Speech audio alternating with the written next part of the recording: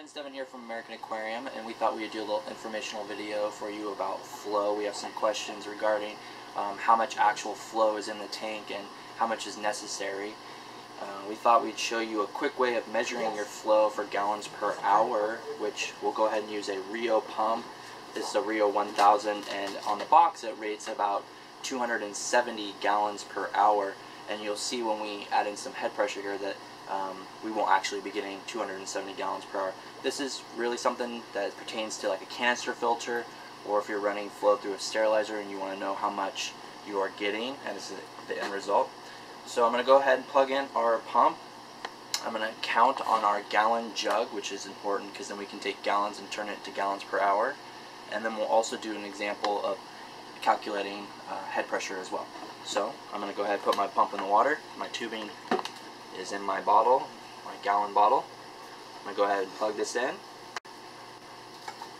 1 1000, 2 1000, 3 1000, 4 1000, 5 1000, 6 1000, 7 1000, 8 1000, 9 1000, 10 1000, 11 1000, 12 1000. So we got about 12, 13 to 14 seconds depending on how you count, and then that can be calculated into gallons per hour. So let's use the same example now and use some head pressure, and see how long it takes to fill up our gallon as well, and that'll give you some idea of it'll give you some idea of how your head pressure plays into your flow. So let's check this out.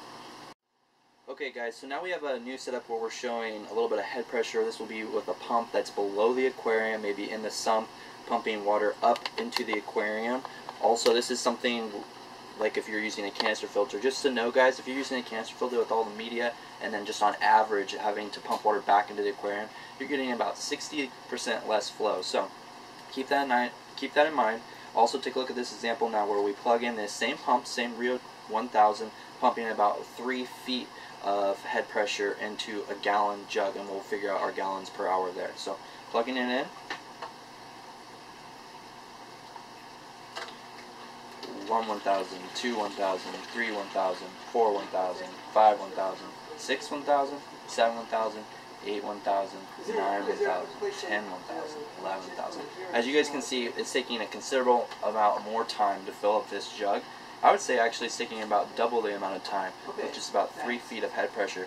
And we have clean water, no filter media, nothing that's going to slow the flow. So as you guys just saw, I didn't fully count it out for you, but about 10 seconds we were about half, and we were almost full at 10 seconds when we had no head pressure. So keep that in mind with your flow. You can also add in hang on the back filters, a power head pump. These things all calculated together make the flow throughout the whole tank. So I hope you guys enjoy this video. Please like, subscribe, share with your friends. Help us get professional grade information out to the hobby. We really appreciate it. Thanks so much. Bye.